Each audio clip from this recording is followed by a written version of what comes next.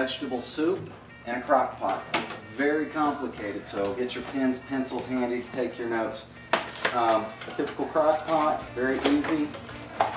Believe it or not, these little bad boys make cleanup a breeze. They're plugging Reynolds slow cooker liners. They're about $2 at your local grocer.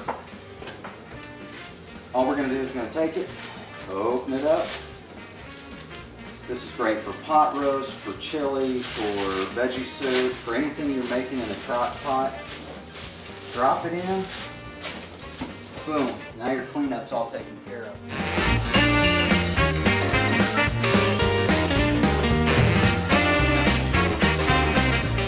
Vegetables, carrots, corn, green beans, and green peas. Everyday quantity.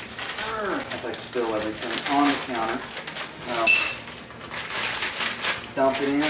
It's just flash frozen, real easy. Beef stock. Beef stock is basically a beef broth that's been boiled down from different types of beef. This particular beef broth, Kitchen Basics Original, it's all natural, has less sodium, and what's really important here is no MSG. Drop that in there and let it fill up. Now this is the crucial step when making vegetable soup in a crock pot. You got your vegetables in that you like, you got in your broth that you want to cook those in, put your lid on, okay, pay attention now. The really crucial part is plug it in.